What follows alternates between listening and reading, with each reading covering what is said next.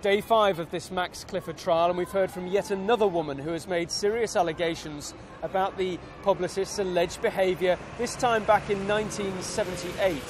She was a recruitment consultant working in London who had an appointment at Max Clifford's offices to try and recruit for him a personal assistant. But she says the meeting went on for hours and hours, perhaps even 5 hours, and that it's flipped from her being someone who was going to recruit someone for him to being the person being interviewed for the very job.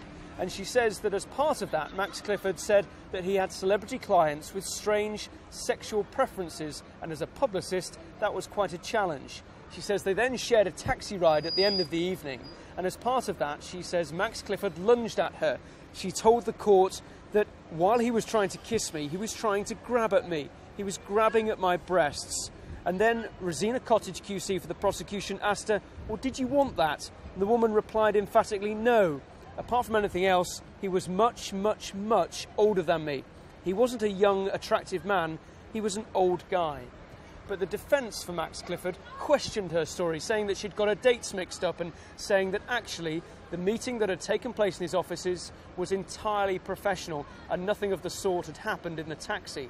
Max Clifford denies the charges he faces here, and his trial will continue tomorrow.